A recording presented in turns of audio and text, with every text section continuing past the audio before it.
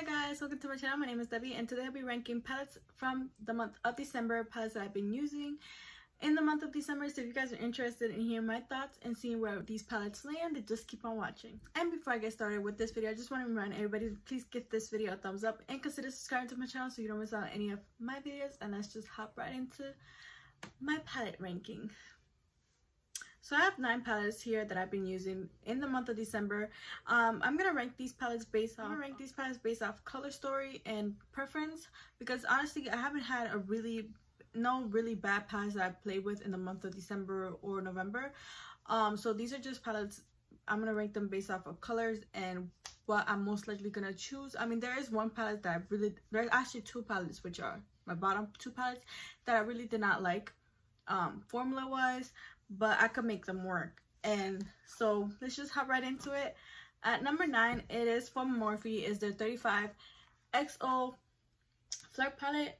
Yeah, one of their Flirt palettes. This was supposed to be a like holiday release for December, so I did pick it up off Ulta. I think it retailed for $25, and as you can see, I mostly picked it up for the pink shades, and I did play with this palette, but I have come to realize that Morphe is really not their eyeshadow palette formula is not really my favorite.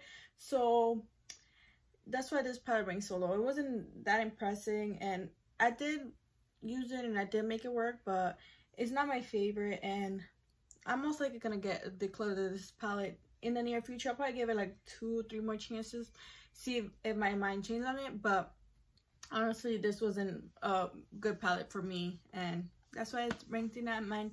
Number 9, coming in at number 8. This is a really shocker. It is the cute little I think this is, yeah, the Child palette from Colourpop. This is like a little Disney collab, and this is what he looks like.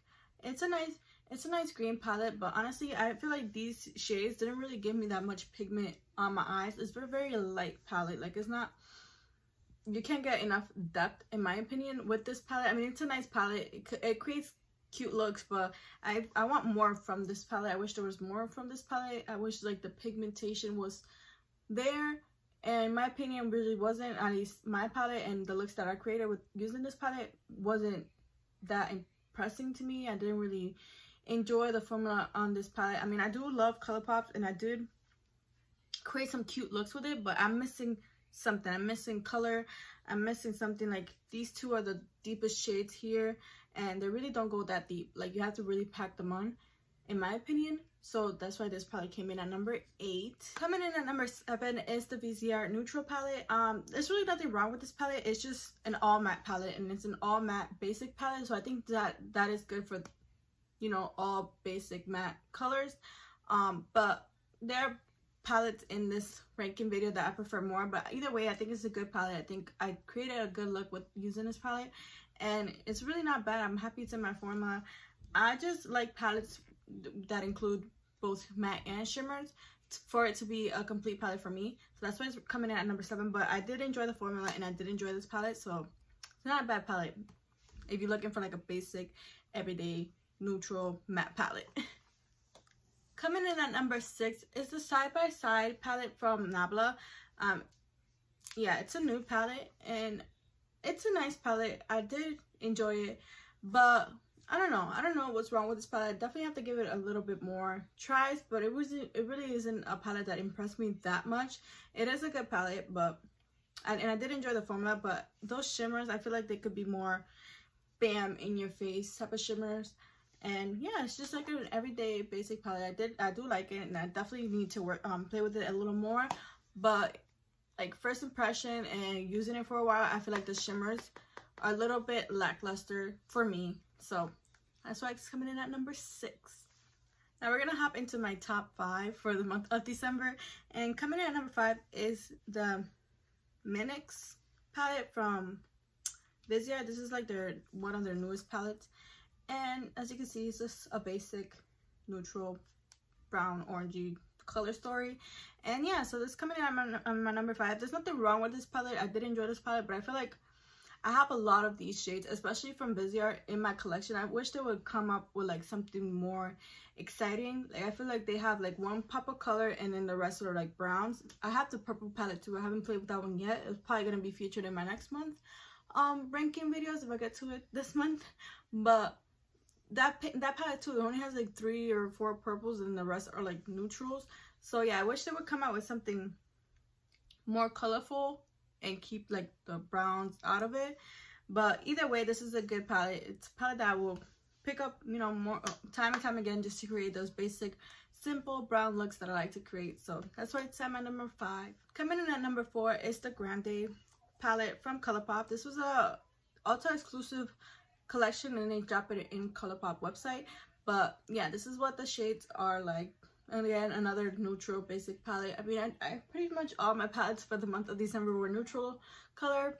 But yeah, this is a great palette. This is the Colourpop formula that I really like and enjoy. The only thing that sucks about it is that it has a pressed glitter right here in the middle. But other than that, I think it's a great palette. So yeah. So coming in at number 3 is another Colourpop palette. This is the Bondor Noir palette. And it's a really cute palette. It has these little pops of like green, army green there, and yeah, it's a really nice palette. Again, I do love Colourpop's formula, and it has another pressed glitter right here, but I think this is like the new like formula for pressed glitter. As you can see, it's right there. It's not that like chunky glitter. It's like a really nice fine glitter. I mean, I don't enjoy glitters in my palette, but I don't mind one little glitter.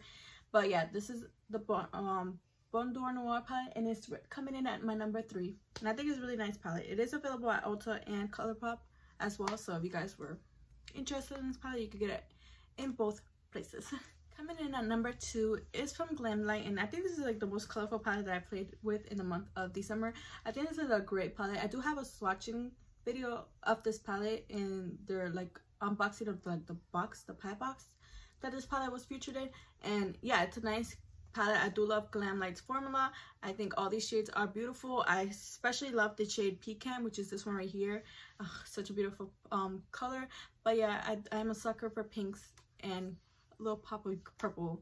So I think this is a great palette, and Glamlight doesn't disappoint with their palette formulas. Coming in at number 1, this is not a new palette, but it is a new palette for me. This is from Natasha Denona. It's the Mini Gold palette. I played with this palette in the month of December, and I was really impressed, and I really fell in love with the with this palette and the color story. And I think it is a beautiful green palette. I did create a couple looks using this palette, and I was in love with all the looks that I created with this palette. So I think this is a great palette. Definitely a discover for me for the month of December, because I did buy this palette, I think it was in November, and I got to play with it in the month of December, and I'm really happy that I own it, and it is in my collection. And of course, it's placed in, and of course it came in number 1 spot. So I'm really happy to have this palette. I love doing these videos because I get to try out palettes that are in my collection, or palettes that come into my collection, because I do have a lot of palettes in my collection that I have yet to use. So this type of videos motivate me to use them and motivate me to dig into my palette collection and try out some palettes that I haven't yet to try out, and also play with palettes that come in this month or any month. So yeah, so I hope you guys enjoyed this video, and you give this video a thumbs up, and consider subscribing to my channel.